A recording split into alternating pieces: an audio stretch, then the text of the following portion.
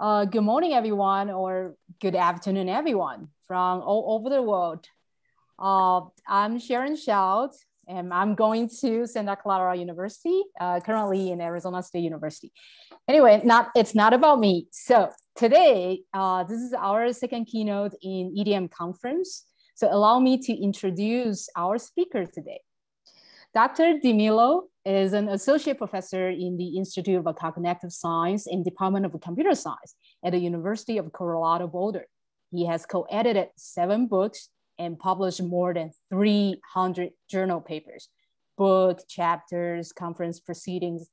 His research has received 16 awards and counting at the international conference level and has been funded by numerous grants. Dr. DeMillo serves as associate editor on the editorial boards of 11 journals. He leads the NSF-funded multi-million National Institute for Student Agent Teaming. That specific institute, I'm sure, hopefully he will share more insight with us later. So, okay, let me give you a little bit backstory. Just between Sherry and me, we actually fight, for the right to introduce Professor DeMillo, because he's easy to introduce, but also very challenging to introduce. Easy in a way because he produced the list of his achievement. Really goes on and on. We could just read it out, and it's very exciting. But it's very challenging to introduce him because he produces so much high quality and exciting work across discipline. So in a way, this is kind of hard to introduce him. So I remember last time I actually heard his keynote in LAC 17 in Vancouver, and that was a huge success. The topic is about multimodal classroom analytics, and that was such a success. Since then, it's been 5 years. And he has moved from Notre Dame to Colorado. So we are very thrilled and privileged to have him today to share with us his journey, his insights, and interesting work. So without further ado, please join me to welcome Dr. Sidney DeMillo to talk about from modeling individuals to groups. It's multimodal multiparty. The floor is yours. Okay, well, thank you very much, Sherry and Sharon, for introducing me. And that was a great introduction. It's an honor. And for, organizing the program for this exciting conference. I was the program chair myself in 2013, and it really is a terrific amount of work. So it's much appreciated, especially doing this through Zoom. So great to be here, folks. My first EDM conference, just thinking back, we submitted our first paper, was in 2010. And then it's been really fun being part of the community over the many years. And the last conference was in Montreal that I attended, and that was a great time. So hoping to get back into the cycle once again next year. Okay, so the title of my talk is for modeling individuals to groups. It's a multimodal multi-party, just a little play of words there. I want to just start by just telling you a little bit about our work over the last few years.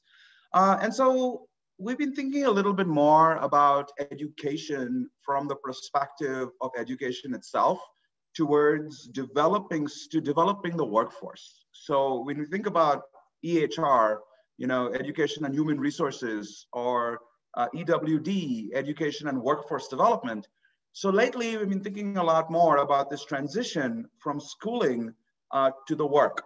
And there's many perspectives on the future of work, but one that is most would agree is that one future of work is really collaborative teams of humans and presumably AI solving non-routine analytic problems. Think about the problems facing us today, the global pandemic. Now you have a vaccine. How do you roll out a vaccine? Where I live, we are always under threat of fires. How do you put out complex fires? So all of these complex challenges really require teams of individuals to come together to solve new problems. Yes, they're familiar, but every fire is different and every pandemic is different, right? And previously, in addition to just human teams, now you increasingly have AI in the mix. So this is a rather dated graph on looking at the future kind of jobs. And with automation, but not just regular automation, with AI actually automating some cognitive tasks, it is increasingly thought that the future is a lot more about these non-routine non-routine analytic and interpersonal tasks. So how do we prepare our students for this future? And then people have thought about this, and then people are thinking about how can AI enable education, which is the core of what we do here in EDM, help students prepare for this workforce.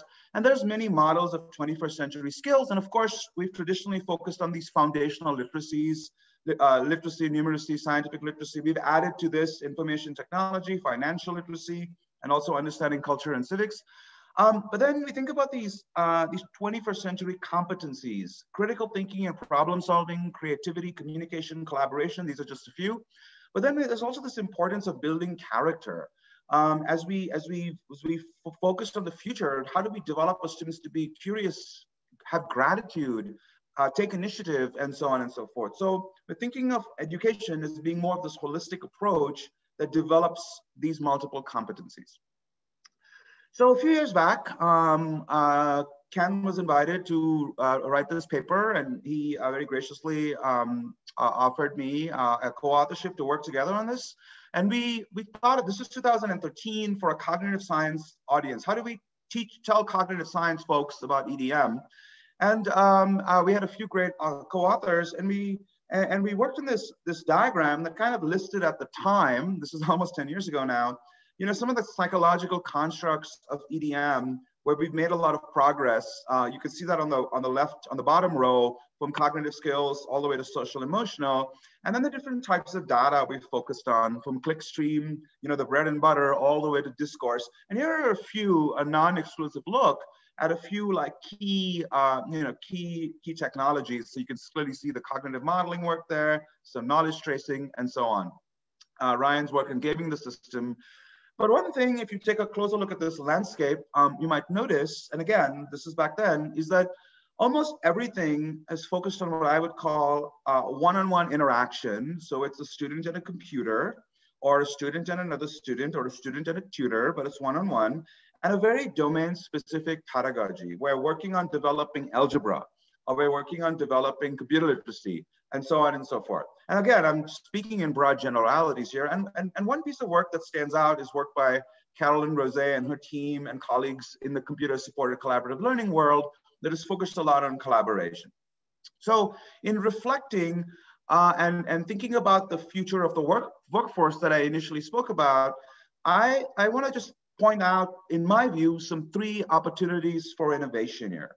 One is enhancing the bandwidth of communication. So going from unimodal one-on-one towards this and human computer clickstream interaction. Of course, that is still a very relevant way of interacting, and it's not going to go anywhere, and neither should it.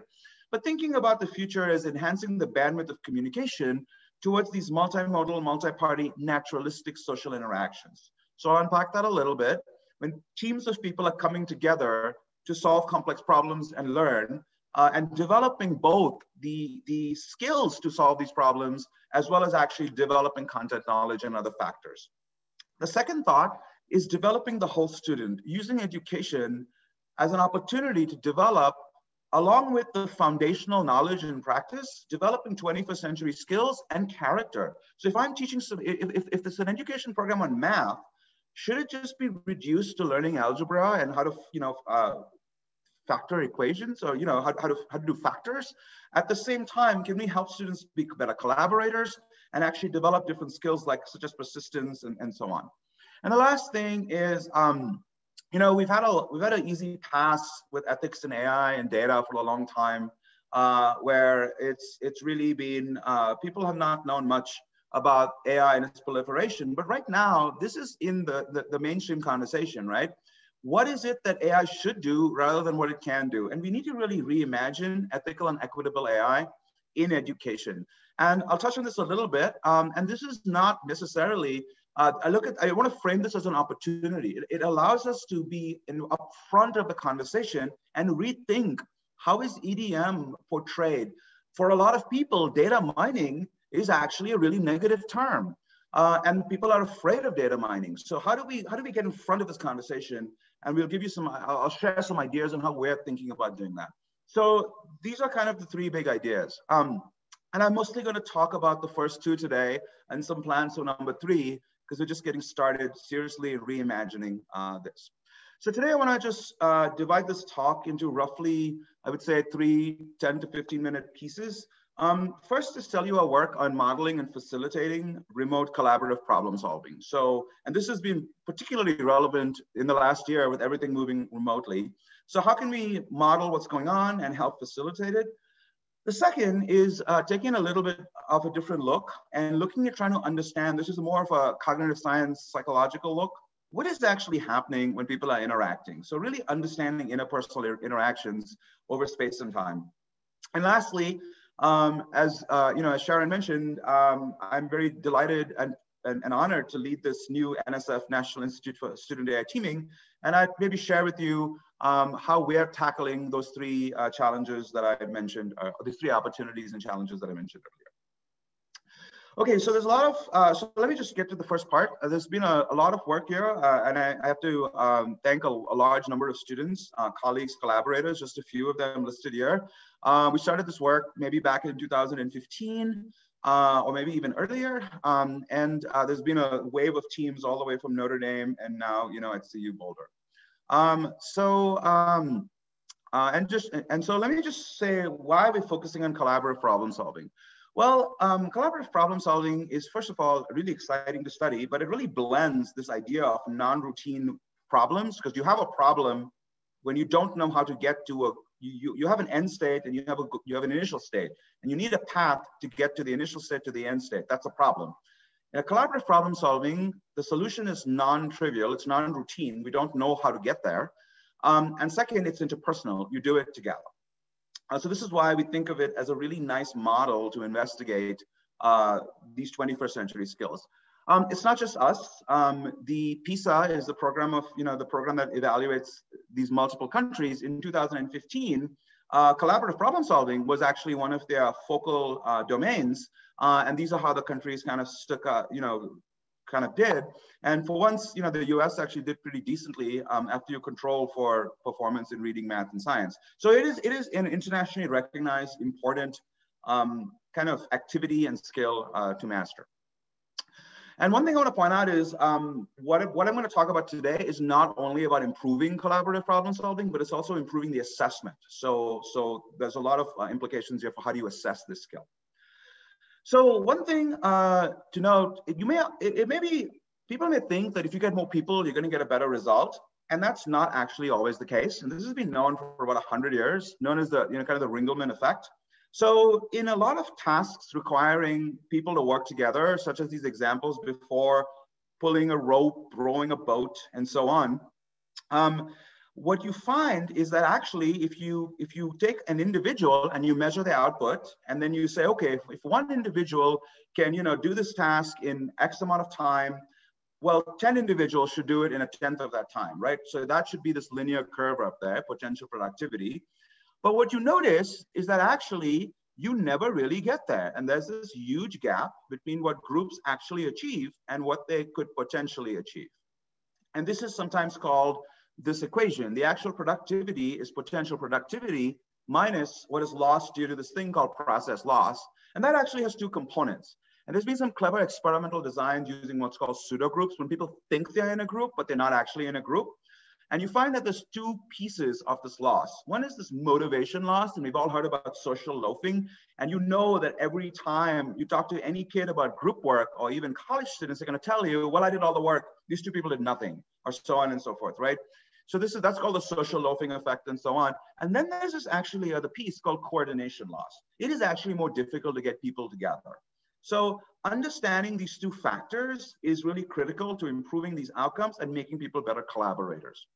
So our kind of long-term approach, our basic approach on how we've been looking at this is thinking about people interacting remotely at the time. And the reason we focused on remote initially is just to simplify the problem, and also because we looked at remote collaboration as being very, very relevant. And boy, were we right, given what happened last year and the fact that we're all interacting remotely right now.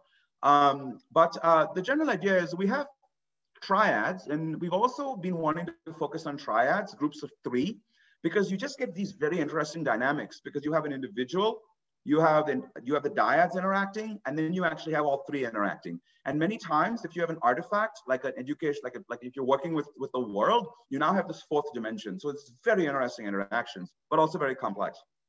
And so, you know, we mess around with manipulating different factors of the group, or not even manipulating, actually just studying them as moderators, like what happens if the group is, how diverse is the group, and so on. And we've published in that. I won't talk much about that today. And messing around with the actual task, if you increase stress and pressure and all those things. I won't even say much about that today. What I want to talk about today is is really looking at trying to make sense of these interactions. And we've been looking at multiple sensors to do that. That's where the multimodality comes in. And this is not just to do it. It's because these sensors actually pick up interesting socio-cognitive, affective, different aspects of collaboration. So for example, joint attention is really critical when 2 team members are looking at the same referent, for example. Then there's turn-taking dynamics. So these different sensors are actually capturing different aspects of this collaboration. But you're not really making a lot of sense from these low-level sensing and these intermediate level patterns. You really need to understand what is going on in collaboration. And for that, we look at actually these models of collaborative problem solving, and these are these higher level patterns that occur. And the question is, can you model these higher level things, which is what we care about, from these lower level sensing? That's like part 1 of the talk. And can you use that to improve these outcome measures? And that's like also part 1 of the talk. But a second part that I'm really interested in is how do you take this, what is going on at this level of these, what is happening when people are interacting, and what can we learn about the cognitive science of collaboration? And so this is kind of the bigger picture. So let me first start by talking to you about a model of collaborative problem solving. So there's a few out there. This is ours. We're working actually right now on an alignment with the other models. But ours was intended to be this domain general model, and it's still under development. This is done with work with Val Shute at FSU, and most importantly, her student Chen Sun, who, by the way, is I think on the market right now for a postdoc. She's terrific. So we look at collaborative problem solving in our model as having these 3 components, what we call facets: constructing shared knowledge, negotiation, and maintaining the team dynamic. So you can think about this as being a lot of cognitive stuff. This is being a lot of social stuff, and this being this kind of interactive social cognitive piece. And these have sub-facets, but most importantly, they have these indicators. And these indicators are specific actions people take that you can observe and reliably code. And that's important. So we're grounding everything in actual behavior, mostly verbal here, but it could also be nonverbal. So this model is like a foundation of what we're going to be talking about a lot today. So it's important to remember we have 3 components: construction of shared knowledge, negotiation, coordination, and keeping the team together. And there's other small pieces here that are less relevant. So a couple of findings: we can reliably code these indicators. Importantly, these facets are independent of personality, prior knowledge, and verbosity. That's really important. We want to capture something that goes beyond these other known factors, because just speaking a lot more is usually correlates with better performance. And these facets and some of these indicators actually predict CPS performance. And we're still sorting out exactly what's going on there. So the first thing we try to do is to see if we can model these things from speech. So this is the first data set collected by my former grad student, Angela Stewart, who is actually now doing a postdoc at CMU with Amy Ogan. I'm going to show you a video. So this is 3 people interacting in this Minecraft environment. And just to give you a little context, they can use these visual code blocks to like build this, to solve this challenge problem. They're given 20 minutes to solve a very challenging problem. You have to build this brick building with all these constraints, and they can run the simulation here. And that's all, and they're left alone. And these are novice computer programmers. They've known nothing about programming before. They've just done about a 20-minute tutorial. So I have a few examples here, and can you there's audio, so can somebody give me a thumbs up if you can hear the audio? I don't know, so. And then also the last 2 blocks, we can make that whole thing repeat, can't we? These 2? Yeah.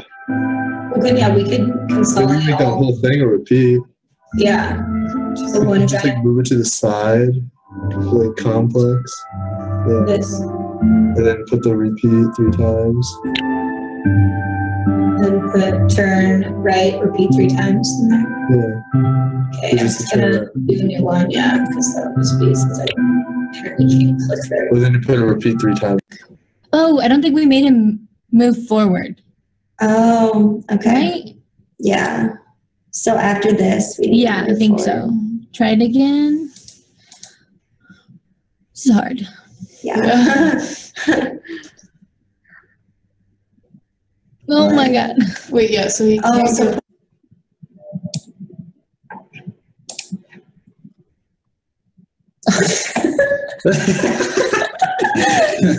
clearly didn't work. I don't think so. I think that's good. no, I think we have the outline. I'd call that a brick building. With like a little pool in the middle. Yeah, it's an indoor pool. I think it's impressive for my coding It definitely is a abilities. little more than 15 codes, but So as you can see, it's actually pretty challenging. There's a lot going on. They're talking to each other. They're referencing the environment. They're pointing. They're having conversation. The environment is doing its thing, and there's knowledge involved. So it's a complex piece to put together. So our first attempt was, let's see what we can do from speech. So and the one challenge you notice is, as you'll show you in a second, is that the speech is actually not very good quality in this initial data collection, and we wanted it to be semi-resemble, reality. So here's a little clip. You'll see the transcript at the time and then the actual speech. So looking at this, it looks like the easiest way to do it would probably be like down here, fill these in. Like have them go here, come down here, fill these in. So you can see this would be coded as like sharing 2 pieces of information. This is the construction of shared knowledge facet, but you can see the speech is actually pretty awful. So the first data set we got was about 111 utterances from about 37 triads. And we looked at a couple of ways to model the human code, coded them all for these indicators based on every utterance. And then we just looked at some very simple models. So the first approach is really just looking at, basically linguistic features. So basically just using existing dictionaries like Luke. The second approach is using n-grams. This is just looking at words and phrases, and then just training random forest models. And importantly, we want to make sure that teams are independent. So these models generalize across teams. These do decent. And then you can contrast that with using any kind of transformer model, like here is just BERT, and doing some fine tuning. And this model actually works the best. And we're generally getting pretty good AUROCs. And this is on this data set. They actually are better than about 0.8.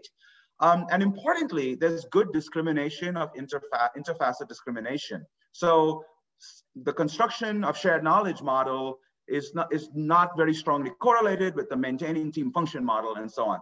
And surprisingly robust to speech recognition errors. This data set was kind of noisy. The word error rates were about 45%. So you can think about this as like a 55% speech recognition accuracy, but these models are pretty robust. And we've also, and Angela has done, we got a paper on the press right now, but we also looked at combining different modalities and seeing on the same data set, does that improve performance? So this is kind of what I just showed you. This is using language.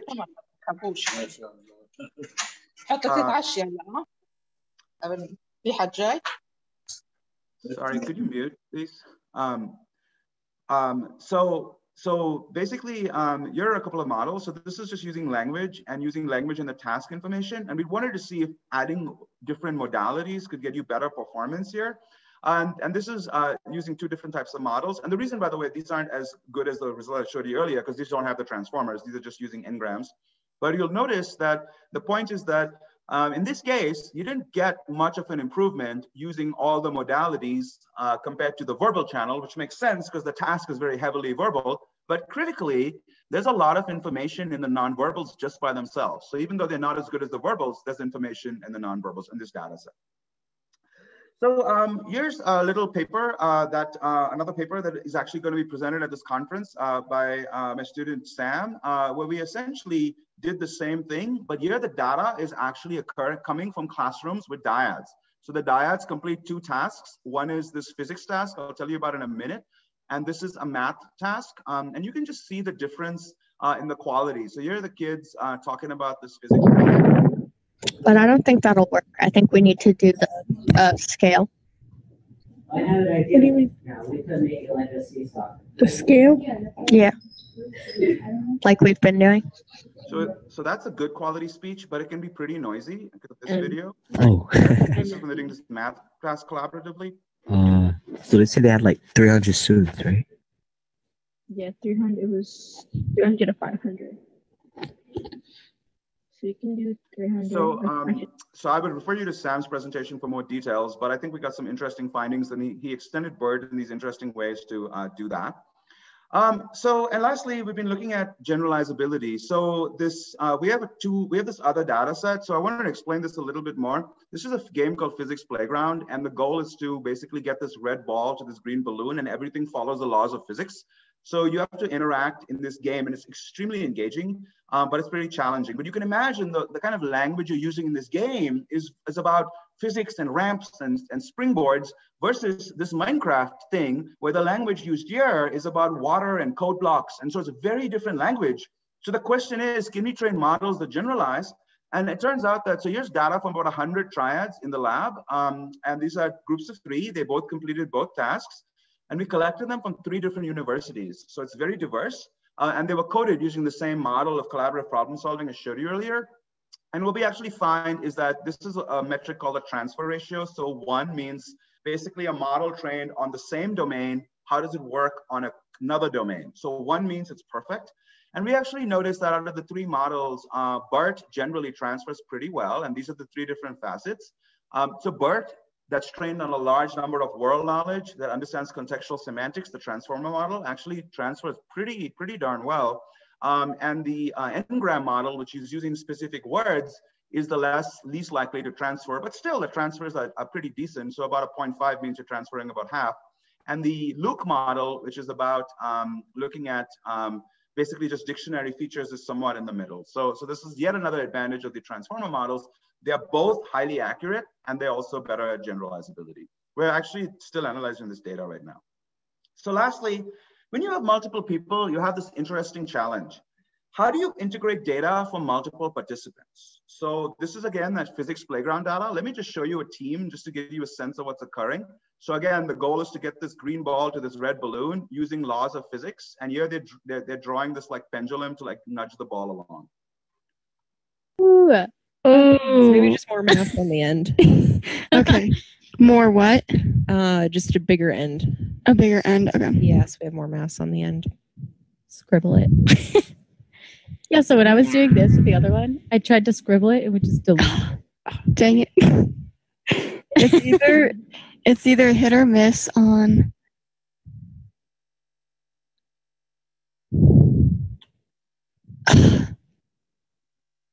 okay, well that didn't work. If you have to like get the right.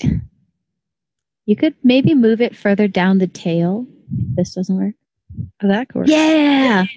Yeah. So as you can see, this was much higher quality speech because it was collected with better equipment. And the challenge is, how do you go from this to the data I just showed you that was collected in classrooms with those middle school students, which was with the math and the problem solving task, which is very noisy. And that's a key challenge.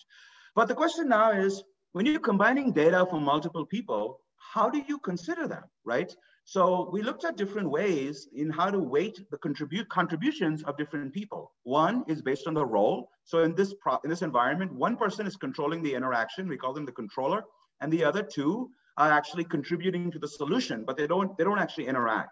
The other one is trait-based. Maybe you weight the person that has different personality traits, maybe the one that shows leadership skills on some pre-surveys a little higher on personality. So that's a second way we looked into weighting. And the third is behavior-based weighting. Maybe the person that speaks the most should be weighted the most. Maybe they should be weighted the least. So we played around with different ways to weight these things. And in this case, we were trying to predict the outcomes. So in looking at the interaction so far, does this group successfully solve the level or not? And this is in this case, this was a successful outcome. And here are some just very quick results. So first of all, we found that actually the different weightings had like no effect. Basically just doing equally weighting everybody was the best, and we could never beat it based on the different weightings. So that was in this initial kind of investigation. And these are very simple random forest models, by the way. The second thing we found in this case, actually, the models could be pretty accurate at predicting. So here's chance performance in terms of AURCs. And here's we conducted some randomized baselines.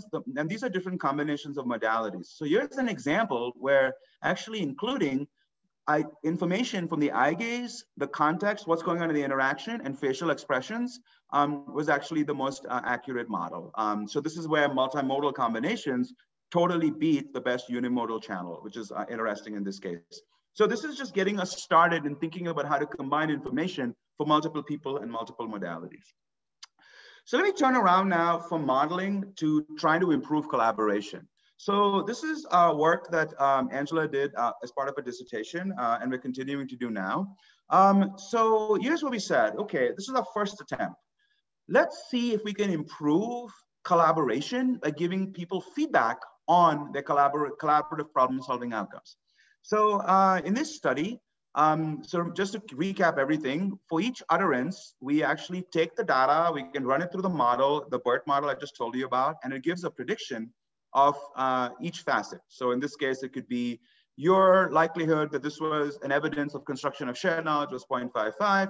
We average these, we compare these to some norm distributions, and we get a score. So the way this works is teams interact, we grab their audio, we automatically extract them and run them through a speech recognizer. We run them through the models. We generate utterance level predictions. We actually then compare these to the norms, and we get a feedback score. And the point is giving students feedback to reflect, will that help them improve in the next round? So that was the idea. When we were ready to do this, you know, the pandemic hit last year, so everything had to be done into Zoom. So this, you can imagine the challenges of being able to capture audio, run it through this whole pipeline in real time. It was pretty much a nightmare. And then how do you give feedback? So what students tell you is that they want to see their own speech, but you can't really give them their own speech when you actually have speech recognition and a lot of errors. So to give them some personalization, we gave them these word clouds so they could just get a feel for what's going on. But the real feedback looked something like this. And this is after a lot of HCI. So this is not something that just happened.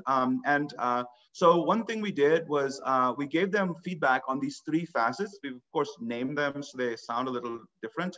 So this person will get a score, you're 22% on this facet, 93% on this, 69% on this, and these colors correspond to low, medium, and high. So this is low, this is medium, and this is high, based on some norm distributions. They could also look at their feedback over multiple rounds, so they could see if they're improving or not. So this was kind of the feedback page. Then they could hit improve the score, and it actually gave them some concrete steps they could take.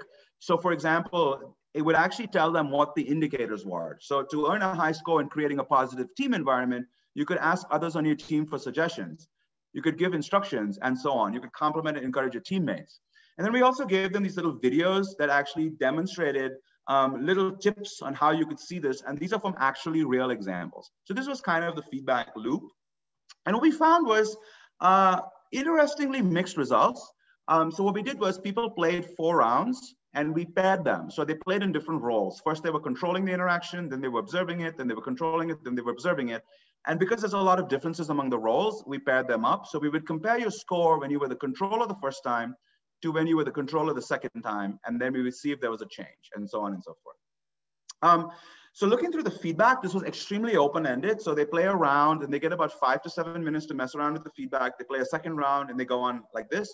We essentially find that, you know, over time, they, of course, they're spending about a minute on the score page and they still look at the score page across the rounds. In terms of what they look at, they clearly are looking at the feedback, but it obviously diminishes over time. And they're spending a lot of time on the video examples, interestingly.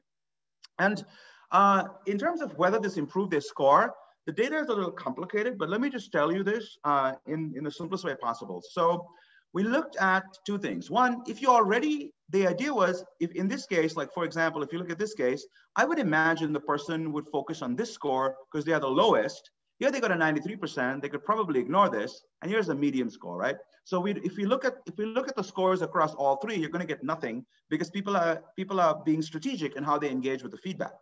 And so what we found is that we divided the data into these two clusters, people who had at least one score, and then we find that those people actually improved that low score. And then we looked at people who were already good. They were either average or they had a high score. And we found that there were no changes to the average, but there was actually, they diminished their high score because we think they were then focusing on the low score. So this data is a little messy and we're still unpacking it.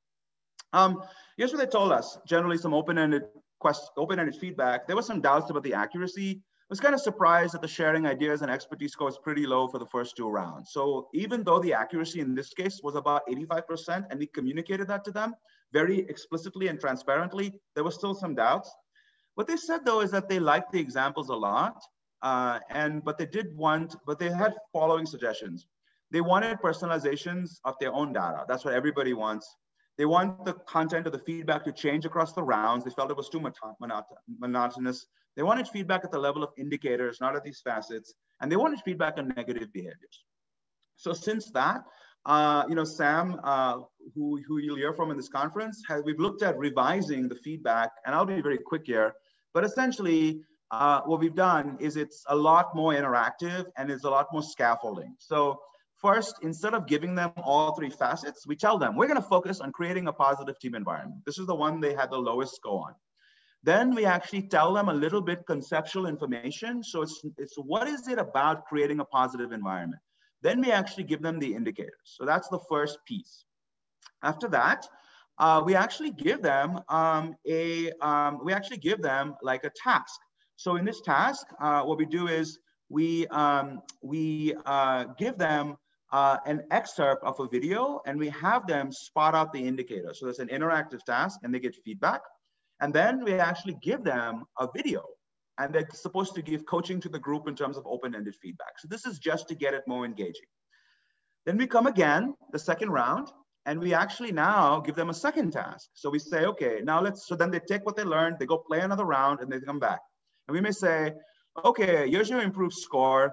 We give them a reminder of the facets again, how they did, and then we give them a second task. This is a little more complicated. There's three people engaging, and they've got to compare two people based on the dialogue and behaviors, and then there's feedback. And then they do this again.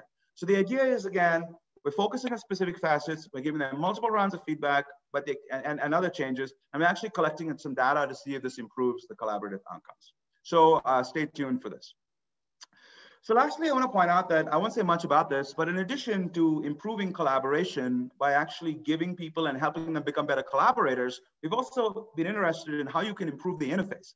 So these are some ideas from a couple of years back with this idea of gaze sharing.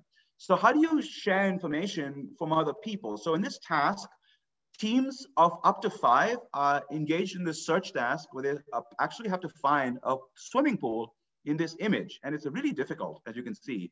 But each person's eye gaze is tracked. And then on the shared display, everybody sees everybody's eye gaze. So the idea is, can we give some feedback in the task environment to help people optimize their search? And here's an example. So you can see as the search is progressing, you can see how the space is being covered. And if I was a participant, I might want to search this area where it's not actually being covered. So this was kind of interesting, but as you can notice, there's a lot of HCI involved, human-computer interaction involved, because the gaze display itself can increase cognitive load and so on and so forth. So we're still trying to resolve these issues. So let me just take a little step back now and talk to you a little bit about from modeling and supporting collaborative problem solving to understanding these interpersonal collaborations. And I want to talk to you about this idea of coordination, co-regulation, and structural organization over time and space. And this will be rather brief, but just to pique your interest. So when you take a step back and you think about what is happening in a collaboration that's different from what's happening in an interaction with an individual, you need a different lens. So when we think about cognitive systems, typically, we think about input and output, right? And it's constrained in the head. This is traditional, for the most part, cognitive psychology. But when you think about people interacting with the world, like these examples I showed you, we need to think about it a little differently. And that's from the perspective of distributed cognition. So this can be defined as a system of interacting individuals and the environment over time and space. And here in this diagram, you see different people interacting with media. And this was very popular in the 80s and 90s when people were trying to understand really complex systems, like how do you navigate an airplane, you know? What is the system? It's the pilots, it's the instrument, it's the air traffic controller, it's the weather. And the idea is you understand this as a holistic system and not as these individual pieces. And then a second set of ideas that is very relevant and always resonated to me is this idea of when you're understanding complexity, you need a different language. And the language and the theoretical framing that helps complexity is complex systems. And in the case of interacting individuals, there's this idea of how people interact through what's called self-organizing into these functional interpersonal synergies. And just to give you an example of what this is, think about all these degrees of freedom when complexity increases, right? If I'm interacting with a team, I have all these different modalities in which I can communicate, I can say anything, I have so many degrees of freedom, the system is just unstable.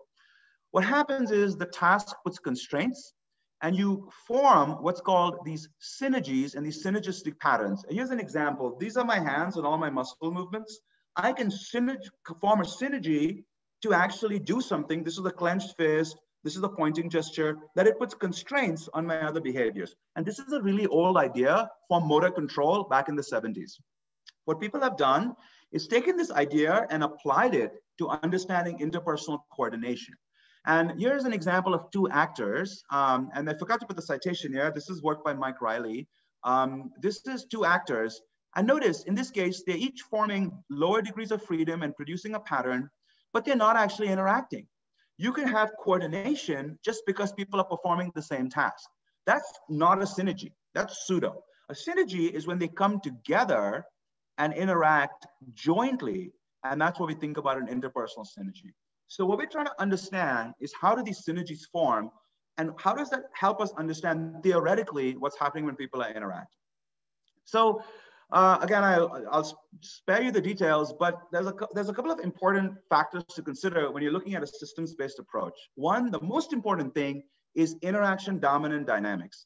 You don't think about traditional computer models where I do this processing and I pass data to this process. That's what we call component dominant dynamics. But here it's systems interacting at multiple levels, and they have certain behaviors. And the key idea is that you have these stable points, what we call basins of attraction, and you have a system in these trajectories, and they can go across space. And this is very complex stuff, but it's actually a really nice language to understand complex interactions. So the way we can recover these interactions is through an approach called recurrence quantification analysis, and it's actually pretty straightforward.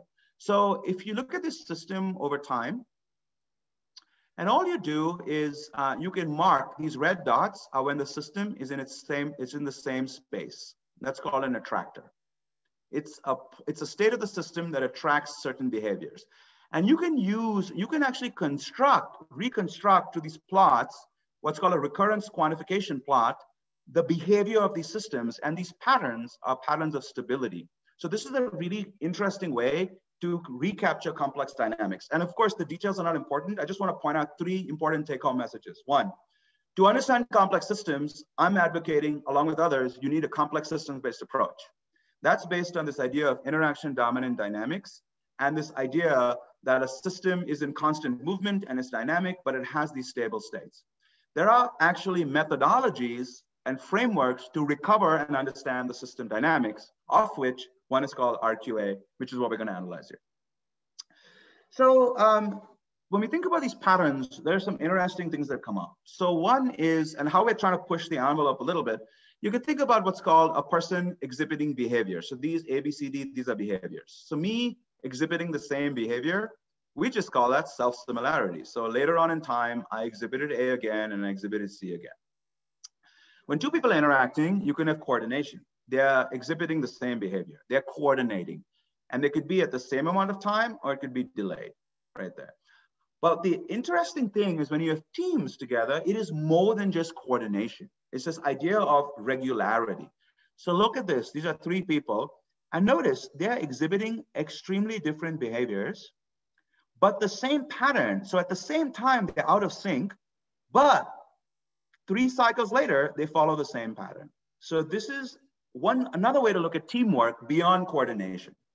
And the question is, what is a better approach to understand collaborative problem solving? Is it these well-rehearsed coordination patterns, or is it actually these more different patterns of irregularity? So in our first analysis, this is going back to that Minecraft data I shared with you earlier, we actually looked at 8 channels together. So these are speech from 3 people, body movements from 3 people, and movements occurring in the actual environment. And we looked at these 8 signals jointly using this RQA framework. It's a really powerful framework to try to understand these complex patterns and dynamics within small windows of time. And we actually found this pretty interesting finding that it was irregularity that actually predicted better facets of collaborative problem solving after accounting for basic behaviors. And the idea is that the teams that are able to form, be more flexible. Remember, these are creative, challenging problems. These are not routine problems that could organize themselves to very rapidly adapt, were better at solving these problems. That's a preliminary finding. We replicated that in another data set. This is the physics data set, in this case, looking at different channels. Here we looked at body movements, speech, and GSR, electrodermal activity. We actually analyzed it in a different way where we combine them at the team level. So we actually averaged the 3 team members, built the plots, and we also found that this irregularity, again, predicted the better task score. So that was a kind of pretty interesting finding that we're actually looking into exploring further. We've also looked at things a little more traditionally. So this is, again, back again to the same thing. This is looking at the Minecraft data I showed you. You can break it up into 3 pieces, right? Are we executing the solution? Are we constructing the solution? And are we like interacting with the partner? And what we did was we looked at these 3 unimodal primitives, like what are you doing? Are you idling? Are you not doing nothing? Are you constructing? Are you executing? Speech and body? And how we put them together into these different bimodal and multimodal patterns. And here's what we found. This is a lot. Essentially, if you look at a single unimodal primitive, you find that not doing anything was negatively correlated with the task score, and executing was actually trying things out was actually positively correlated with the task score, but constructing the code had no relation. But interestingly, you can qualify that. So idling when you're silent was really bad. So this is a team that is in some weird dynamics, and idling, silence, and not moving was like much more negatively correlated. In addition, you can find that, but other combinations of idling when something is going on are actually uncorrelated. So this is an example of how these multimodal and bimodal systems can come together to help us get a deeper understanding of what's going on. And in the interest of time, I'll just skip on, but I want to also say that we've also done a lot of work with gaze and how we can deconstruct these. So this is eye gaze of different people and the environment, and how we can deconstruct different types of patterns. So it's not just saying there's a pattern or not. In this case, you can actually see different colors here representing different patterns to help us understand what's really going on with these really complicated interactions of an individual and the environment. Now, the important piece I want to point out, though, is that it's critical, at least we think, to jointly model the whole thing in one system. And this is one mechanism to do that. I'll skip this in the interest of time, but we've done other types of modeling of these data. And lastly, I want to say that over the last 5 years, we've been taking this work we've been doing outside of education and more into the workforce, because remember, we want education to translate into the workforce. This was a large project where we did multimodal modeling of individuals, about 800 information workers all over the US. We tracked them and we monitored them over 1 year. And one of the findings we had is, and this was looking beyond educational outcomes into health outcomes and into workplace outcomes. And here's a really fun finding where we looked at heart rate, sleep, and using wearable sensors and daily activity. And we looked at an individual over time, and we have this idea of health regularity, the extent to which people are following these routine behaviors and how those correspond to different health and workplace outcomes. And currently, we're in another study where we're looking at teams in the workplace. So teams of 3 to 5.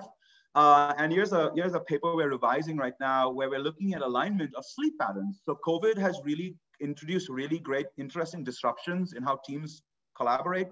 Here's a team that is very much aligned in their sleep pattern. And this is a team that's very much misaligned. Which one do you think is actually better at being, is a better team in terms of functioning and outcomes?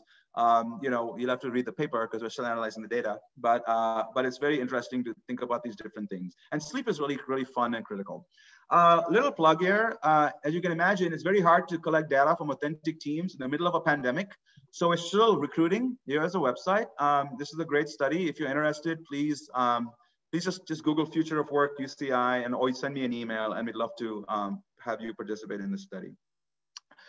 Okay, so let me just end the last 9 minutes by talking a little bit about looking forward and talking a little bit about the National Institute for Student AI Teaming that I think brings all these ideas together. So we're one of 7 inaugural NSF AI institutes. I think there's another set up to come up very quickly. And this is the NSF's big investment in AI. And one of the institutes was AI in education. Back to what I spoke about earlier as in terms of opportunities for innovation, one was, in our view, one was enhancing the bandwidth of communication. The second one was developing the whole student. And the third one was reimagining ethical and equitable AI. And here's kind of how we're looking at this. Keeping this in mind, I want to just tell you a little bit about the vision of our institute. So we're founded around this question of how to promote deep conceptual learning through rich socio-collaborative learning experiences for all students, right? So we've known for decades that collaboration is one of the most effective ways students learn, not the only, but one of the most effective ways to get at deep learning. But it's really challenging, and people know this, but it's very challenging to implement collaboration in a classroom for the simple reason the teacher is not omnipresent.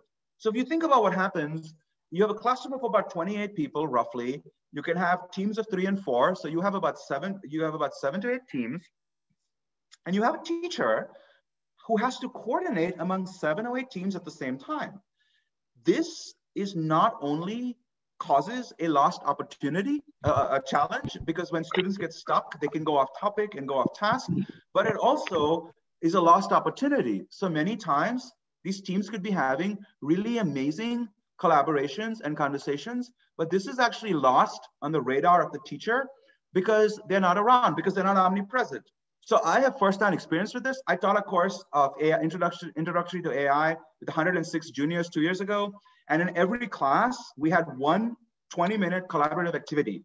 And it was exhausting having to just run around to handle these different teams. At the same time, it was immensely rewarding. This deadpan silence of a lecture, suddenly the whole classroom became alive as people were actually interested and engaging, right? And it's exhausting, and it's a testament to these teachers who do this 5 times a day, 5 days a week, and I was doing it twice a week. So in thinking about how can we reimagine what AI can do in education, one future we thought about is this AI being a social collaborative partner that helps students and teachers work and learn more effectively, engagedly, and equitably.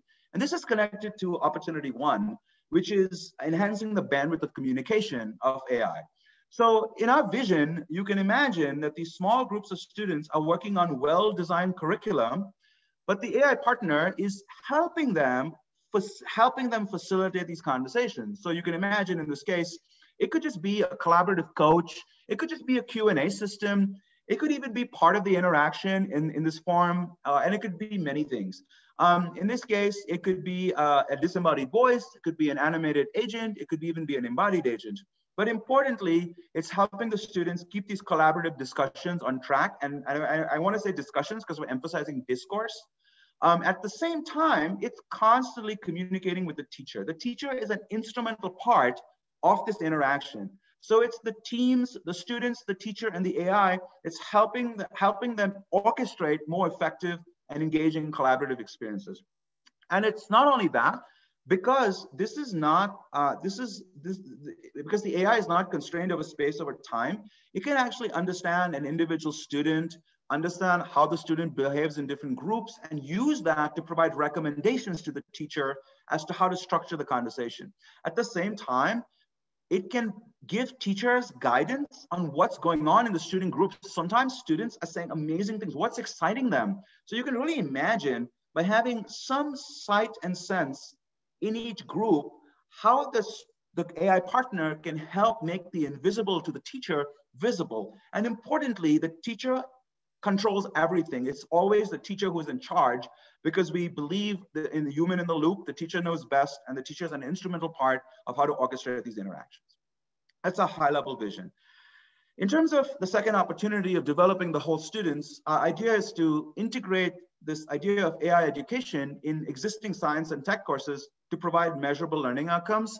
So we're actually working on AI literacy. So in addition to developing domain knowledge and 21st century skills, we're making all the activities focusing very much on collaborative problem solving and critical thinking.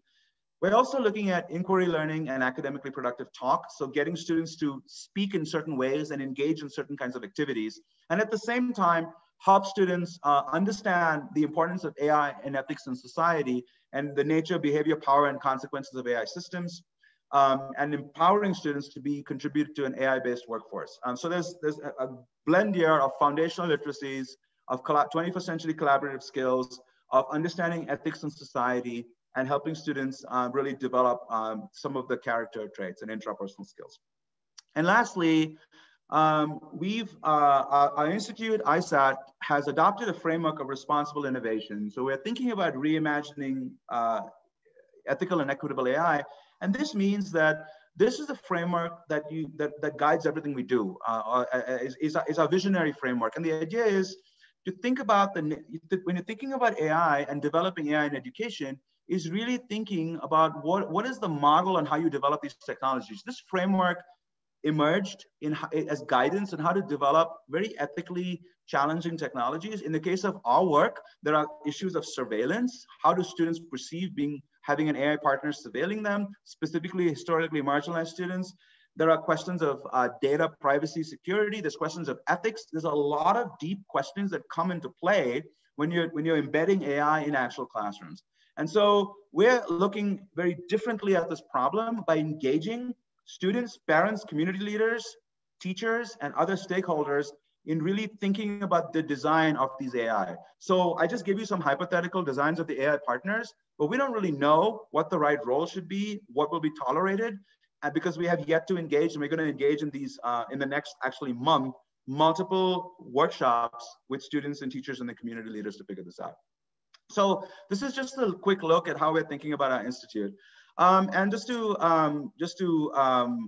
go a little quicker, we have organized the institute into these different research strands. One is focusing on foundational AI, what we call strand 1, basically understanding and facilitating collaborations. We have strand 3, which is looking at broadening participation with co-design and ethical design of AI, and then connecting them to is strand 2, which is focusing on orchestrating interactions with AI. So here we have people in computer-supported collaborative learning and so on. So, so the idea is to blend what's called foundational work in doing things like speech recognition and gesture recognition with use-inspired research, which helping achieve learning outcomes in a way that broadens participation in AI, workforce development, and community engagement. So in the interest of time, I'll just say that in my last minute, we have a diverse set of folks. It was really fun and challenging to get an institute going in the middle of a pandemic because we started last September.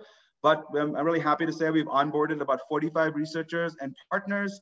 And we've also got about 28 students and postdocs involved. Here they are. And we're really excited in our vision and our mission. So let me just end by pointing you to our website where you can learn more information about our work. That's the website right there. And here's my website where you can get copies of papers and other things. So thank you so much for your attention.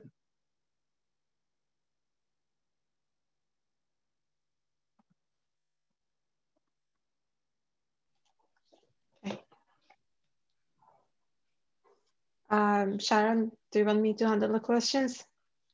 Oh, yes, go ahead. Okay, cool.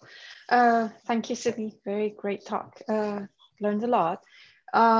So we have already some questions on the Speak Up, and I'm going to ask in order of voting. So the attendees, you can vote on the questions that you'd like to hear first.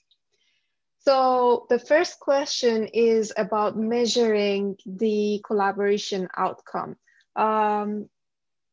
Does the person who posted the question want to ask in person? I give you like a few seconds. Yeah, sure. So, so the question is, when you're mentioning, especially in the Minecraft challenge or project, when you're mentioning comparing the result of collaboration outcome, how are you comparing them? Are you comparing the time spent on achieving the goal, or are you trying to measure the steps, the lines of code, or whether the task is completed? So what are you measuring? Let me give you the short answer and a little bit of a longer answer. In our specific case, they're given a challenge. It was intendedly done, so it was almost impossible for anybody to solve the problem. One team, I think, solved it, but they could have graded solutions. They're given 4 constraints, and then the outcomes are scored. You get a point on something. There's a coding rubric based on how well they solve the problem. But so that's the short answer. It's basically the quality of the solution. However, that's just one outcome. In collaboration and in negotiation, it's widely known that actually a lot of people value these subjective outcomes equally, if not more. So another outcome is how was the teamwork and the collaboration. So one of the big findings in the negotiation world is that many times individuals are actually happier with an outcome where both people get a little less, but they're more equitable. And they actually have a successful negotiation rather than the winner take all. So this case, we just looked at a very physical, a very tangible outcome, but we're also looking at they also self-report the quality of the collaboration. And that's a second set of outcomes we are looking at, but have not yet. Thank you very much. Thank you. And so the next question is about summarizing the social cognitive features. I think Yun, Kai, do you want to ask it in person? Oh, you. Yeah, me again. Both. Yeah. So, let's see where the second question is.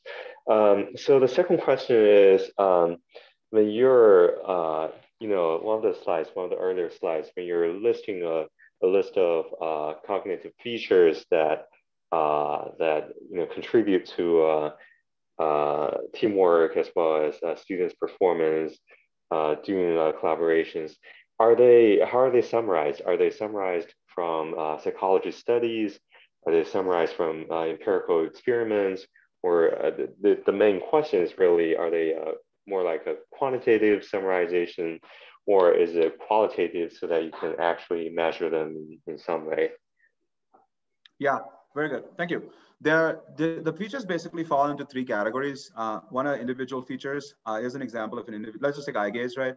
An individual feature of eye gaze would be your number of eye gaze fixations over a point in time, your fixation durations, and these all have, and we've been very selective with features here and very few and very limited number of features because we're also interested in understanding what's actually happening behind the scenes and not just optimizing the performance. That's a different thing. So I might look at your number of fixations, your fixation duration. Another great feature, by the way, is fixation dispersion, how your gaze is dispersed across the screen. That's you. Then we actually look at another set of features that are you and me, individual. And those in eye gaze fall into 4 categories. Joint attention. If there's an object here, are we looking at the same thing in the middle of time? Gaze aversion. I'm looking at you, you're looking elsewhere. Mutual gaze, we're both looking at the same time, and so on. So there's individual social features, and then that's how we're kind of constructing these features. Thank you. So the next question is measuring which kind of feedback helps the students more.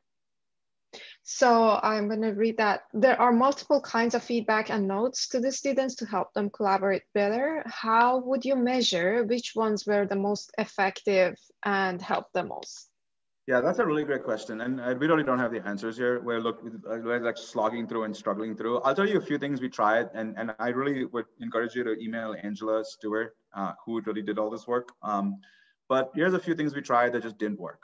At first, we had this great idea, right? Real-time dynamic intervention. Okay, well, the problem is that when students are interacting in this task, it turns out that actually they totally miss the intervention. So they totally ignore it, or they just nod at it, and it's not enough time to process it and do something. You can imagine that in certain situations where, you know, you're really not letting one person talk and two people are dominating the conversation. That could be a little nudge, but in our initial studies that didn't work. The second question is, do you give feedback to the individual or the team? We haven't really resolved that. We just focused on the individual. And so we really went through many iterations. In terms of how we look at improvements, to your question, in this case, we're looking to see, did they improve the focal collaborative behavior? So if my score on sharing information was, you know, at a 62%, and I give feedback, how do I increase on that facet? Do I go from 62% to 75% relative to the other ones in which I didn't get feedback? So right now, we're not doing experimental work because we're still just trying to get something going.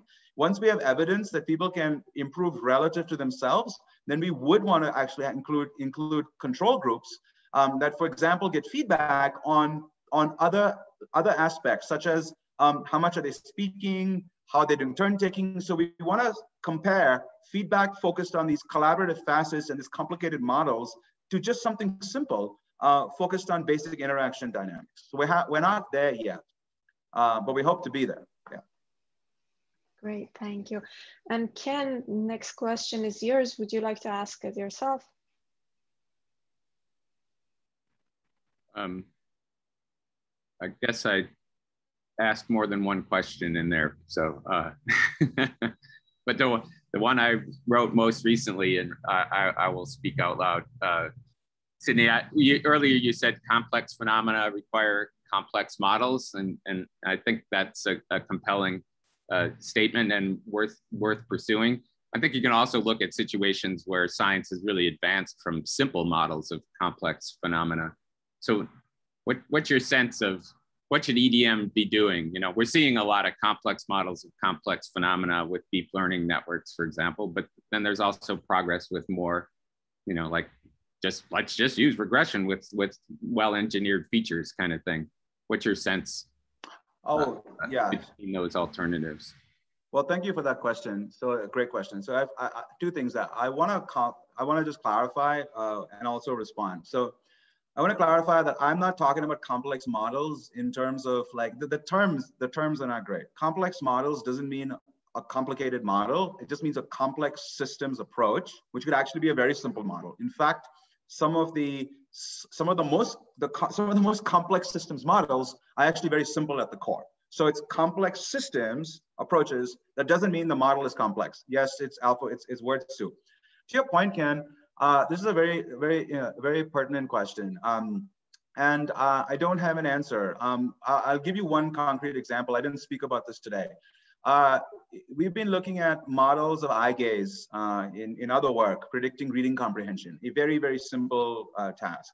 And we keep finding that a regression model with 7 features is with a very carefully set of 7 features that we can interpret, we can understand, is giving us really good results compared to a very complex model with, you know, millions of features in that one domain.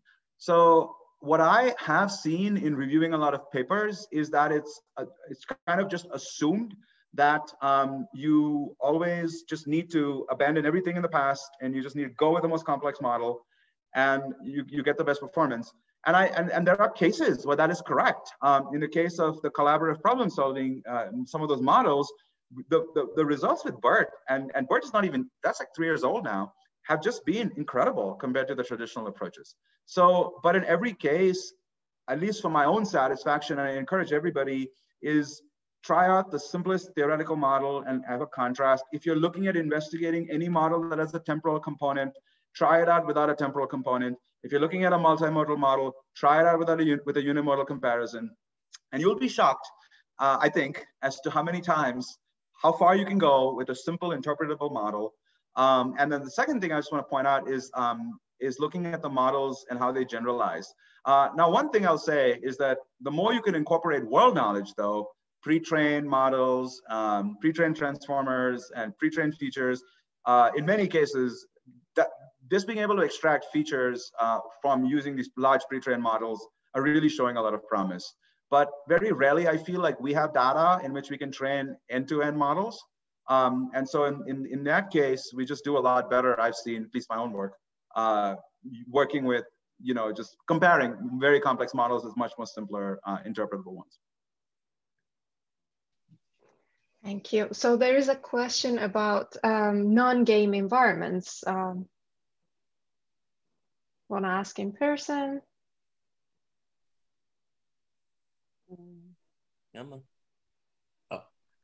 Yes, so the question is, with a lot of these collaboration studies, they're focusing typically on some STEM-oriented task or something of that nature. Are there studies that are moving into other environments? So something like cooking, which can be a collaborative task. Are there studies looking at those types of worlds? Yeah, so there are actually, and I think I think the community that's looking at that a lot is the ICMI, the multimodal interaction community, and Kai has a few things there. I want to one thing I want to point out, just it's a really great question. So in that one study we did in the schools, we very intentionally compared the collaborative problem solving game with the math task, and that project was focused on assessing collaboration.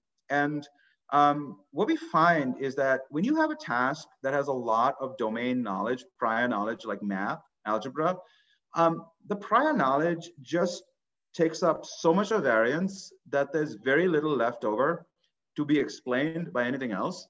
And if the goal is to assess, again, I'm saying for assessment, you really want to unpack the knowledge piece from the collaboration piece. Of course, in reality, they're baked in the cake.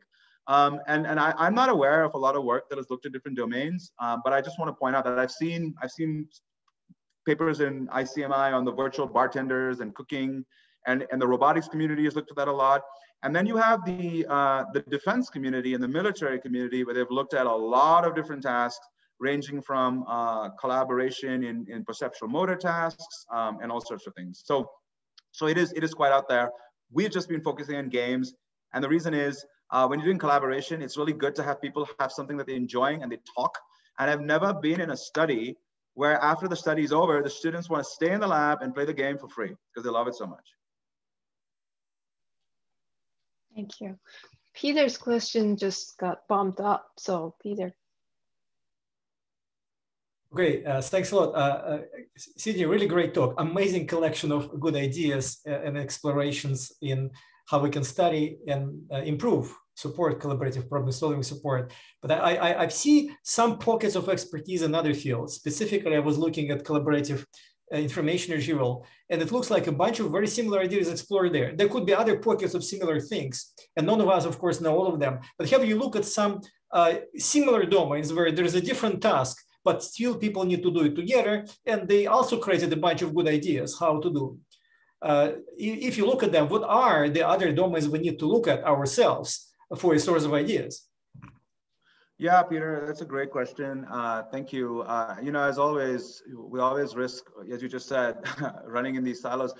I've not looked extensively. We've looked a lot at there's 50 years of team science, and just being able to go through that is a lot. We've looked at the computer-supported collaborative work literature a bunch. Then there's the computer-supported collaborative learning stuff. I think what we've not looked at, and we probably should, is because thank you for your suggestion, is more into the work on collaborative recommender systems and crowdsourcing world a little more. I know there's a lot of really interesting work going on there. So I've looked some, but thank you for that suggestion. It's definitely an area where we need to look at more. And then there's of course the small group problem solving, which is a very much of a cognitive thing, and there's a whole literature there. So, but thank you. I look forward to seeing what's going on in Rexis and UMapp. Thank you for the hints. Thanks. Yep. Yeah. So there is another question on regularity. If the person want to ask in person. I can also read it. So it says, on regularity, is it correct that it was better if groups tended to not repeat a certain combination of behaviors? Is that what irregularity means? And I guess there was another question on regularity also, that could it be task dependent, meaning that some of the tasks are more need of regularity, like divide and conquer, while the other kinds need less? Yes, very much so. So it's a great question. And it's really, we always like to distinguish between that's a very good question. What's the difference between task work and teamwork? And if you think about task work, is how you divide up a complex task into small components and people can just go and do the work, right? So, if you think about a production line in a restaurant, somebody is the fry cook and somebody is actually what they call the middle person, and somebody's at the salad and somebody's putting the food together. They're all doing different things and they're all coordinating in a certain way, right? So we look at that as that's a kind of task, but that's a very routine task. You're looking at tasks where there is no solution. And our findings are extremely preliminary and they're hinting towards this idea of irregularity. So it is correct. The irregularity here is, and by the way, irregularity doesn't mean zero. It means that there is some structure, clearly, but, and we do find structure because it's different from chance behaviors, but it's not these very routine things. If the task is marching, you'd want extreme coordination and, extreme, synchrony, yeah. Thank you. So next I'm going to ask my own question because it got bumped up. So my question is, AIs can lack a little bit in creativity, and would the help of AI systems in collaborating result in having one singular best way to collaborate that AI imposes, rather than other kinds of collaborative ways that could work or emerge naturally? And would it affect the students and teachers' evaluation and standards for what is the best way to collaborate? And I give an example, like autocomplete in our emails may change the way that we write. So would this happen here? It's a really, really good question. And so, at the heart of this question is, what is the way to understand collaboration? And, we've been taking a very much top-down approach, a very much theoretically driven approach, frameworks and all this stuff. And that's taken us far, but there are limits to that, actually, because that just colors how we look at the whole thing. And the more we're looking at this data and we are having patterns we can't understand, we're actually finding that that is good and has some limits. So we're now trying to relook at, and by the way, when you're analyzing collaborative data and discourse, you wind up coding the data like 8 times. So we're on the 3rd or 4th one now. So we're looking at it differently. And we're actually looking at a lot of, now that we've got the high level codes, looking at actually applying a lot of techniques from this community on how to look at patterns, combinations of patterns. But still we're stuck with what we've coded. So what we might have to do again, to your point, is actually go and look at the videos again for the 4th time and try to figure out what is occurring and how things are happening. So I don't have an answer except to say a very unsatisfying answer, but it's probably true. It's about being able to understand some kind of blending thing, Thank you. Ken has a follow-up, I guess. Ken, would you like to? Yeah, I guess another way to say this is how many KCs in collaboration? Is it a lifetime of learning, a course worth of learning, a few sessions? I think it's an absolutely fascinating question. So one thing that in our studies thus far, it's one shot, right? They're there for like 5 rounds, but in the AI Institute, actually, the curriculum units that the students will engage in sometimes last from 2 to 4 weeks, and that will give us an opportunity to figure out, of course, not as much experimental control as we like, but at least to figure out, because how much time does it take? How does it support things? I think about this personally as I think it could be one of these things where you need to, there's certain things certain high level ideas can really help ground your work. And once you have those high level ideas, then you get into this idea of putting it into practice. And it's so funny you say this, because yesterday I was driving back from New Mexico and we were listening to some podcasts, and they were actually talking about what is the thing that kills teams. And there's 3 things that kills teams: a person who's very pessimistic, a social loafer, and a person who's kind of a jerk. And so I think if you can ask yourself, first of all, let me make sure I check these 3 boxes and be consciously aware of my behavior, that's a start. Then you can get into financing, right? So it's this combination of things. We don't know. All we know is that it's way harder than we thought, and we've not been doing very well so far in our approaches to improve it. Great. I have one last question on Speak Up, and I think that would give us the latest. Actually, we have to wrap up after that. So the question is, the idea that complex phenomena require complex models is a compelling one. Oh, that's the one I did ask earlier, Sharon. Oh, okay. Okay. Question. But my other question was about whether you have individuals, data with individuals in multiple teams, such that you might be able to infer individual collaborative skill from the team's results that they are on? Yeah, it's a great question. We don't yet. What we're starting to do is individual data in multiple tasks, and we're trying to see, the classic. Do you need, is this the CFA have 2 latent factors, 1 latent factor, that kind of stuff? But it's basically we have that data, and we're actually looking at that data, but we don't have individual multiple teams. We're hoping to get that actually.